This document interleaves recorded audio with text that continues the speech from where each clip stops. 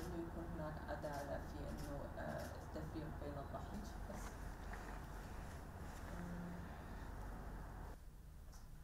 أنا تم اختياري للفوز بجائزة لانتوس لحقوق الإنسان. المشكلة أنه هي الجائزة للشخصيات التي دافعت عن حقوق الإنسان، والآن أنا لا أستطيع السفر إلى الولايات المتحدة لأني مواطنة عراقية وممنوعة من السفر أو من الدخول الأراضي الأمريكية.